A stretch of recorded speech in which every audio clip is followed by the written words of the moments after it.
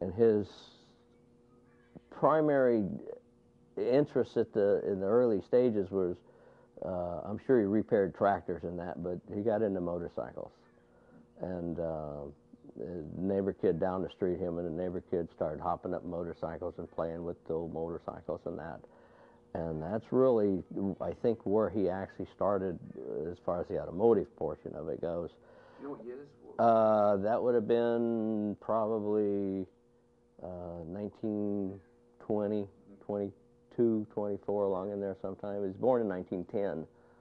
So it was probably, I would say he was around 10 to 15 years old when he started messing with that stuff. His friend Orville, they actually rebuilt quite a few motorcycles, and they modified them and did all that. And they ended up all living out here in Southern California in the later years. But as far as the racing goes, he moved to Columbus, Nebraska, where he met my mom. And he opened a automotive repair in Columbus, and then in '39 they got married.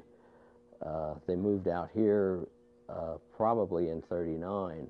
That's about when they moved to California. Did he ever talk about, you know, the Depression and what it was like to live there? No, not really. Not really. He didn't talk about that too much.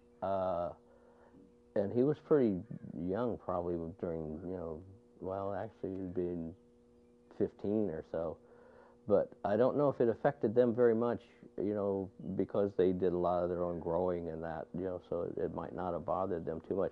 I know that he never traveled looking for work, as a lot of people did, and as far as I know, his father didn't travel looking for work. They pretty much stayed there in the Nebraska area on the farm, and his father died at a pretty young age. I'm not sure how old he was, but he was it was almost before I was born. I think I was born in '44, and he died probably in '45 or '6. What do you think? What do you imagine the racing scene to be like in the '20s and '30s?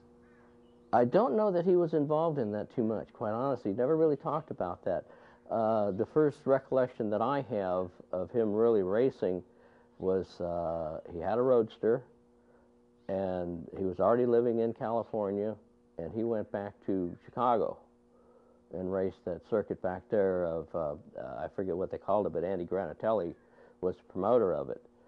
And he took back with him Pat Flaherty. And Flaherty drove the car, and they did quite well. And they ran like 3 nights a week or 4 nights a week back there on that circuit. And he did that, I would say, probably 2, maybe 3 years that he went back there and did that.